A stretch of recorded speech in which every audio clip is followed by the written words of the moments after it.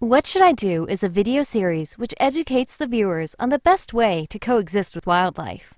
Whenever in doubt, consult your nearest wildlife rehabilitator.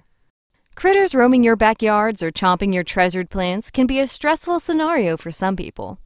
Luckily, we have a simple solution, one that is both humane and effective in keeping critters at bay.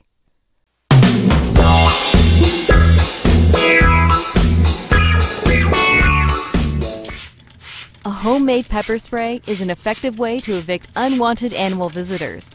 When the critters eat the pepper spray, they experience a burning sensation unpleasant enough to discourage return visits. For this recipe, we need 1 yellow onion, chopped, 1 jalapeno pepper, chopped, and 2 tablespoons of cayenne pepper. Take 2 quarts of water and pour it in a pot. Combine all the ingredients and toss them in the water. Boil the water for 20 minutes. Let it cool down to room temperature. Then strain the peppers and throw them away. Pour the liquid in a spray bottle and start spraying. Spray to all affected areas, but wait, always wear hand and eye protection when spraying.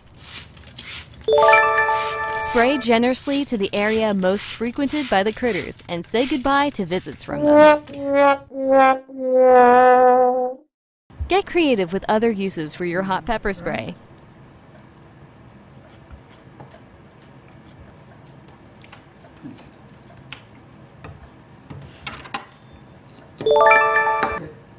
Use your hot pepper spray responsibly.